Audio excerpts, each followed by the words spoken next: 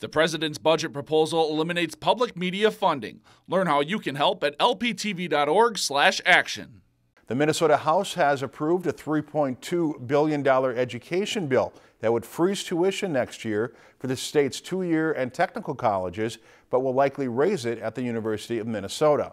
The bill passed Tuesday in the Republican-controlled House, mostly along party lines by a vote of 77 to 53.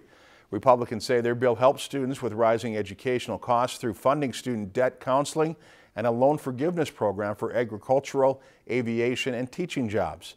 Some Democrats, though, say the bill falls short of schools' needs and fails to address high debt loads. Governor Mark Dayton is sure to fight against some of the provisions, like funding for the University of Minnesota, where he proposed nearly $75 million more than Republicans. If you've enjoyed this segment of Lakeland News, please consider making a tax-deductible contribution to Lakeland Public Television.